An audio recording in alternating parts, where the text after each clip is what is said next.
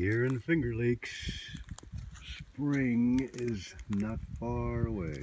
We got Monk's Hood, and we already got snowdrops. Lilies coming up.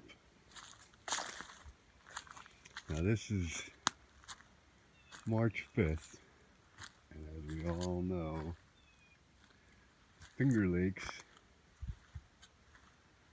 can have a blizzard after having a nice day like this.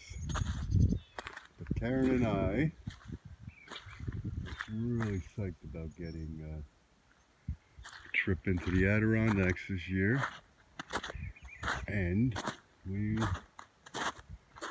splurged a little so we wouldn't have to set up camp all the time. We got a camper. It's an off-road boondock, solar powered, roof rack for the kayaks, got a nice awning. You're not gonna believe this. You got a refrigerator, a freaking microwave, a sink, a 2-burner stove. We have an outdoor shower, and check this out. So we have lighting on here, all LED lighting, power supply, 120 or 110, and look at this. Refrigerator, a air conditioner, a TV, a stereo system.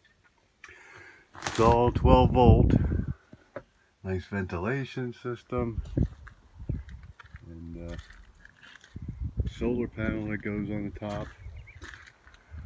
And I think that you don't even feel like you're dragging anything, it's so light. But it's got an independent suspension. It doesn't have an axle that goes through, so it's got really good ground clearance. I think about 20 inches. So fits real good with our truck. So we're going to the Adirondacks, do some boondocking this summer. Maybe even in the spring. Anyway, let's hope spring is on its way. She can use this in the winter as well.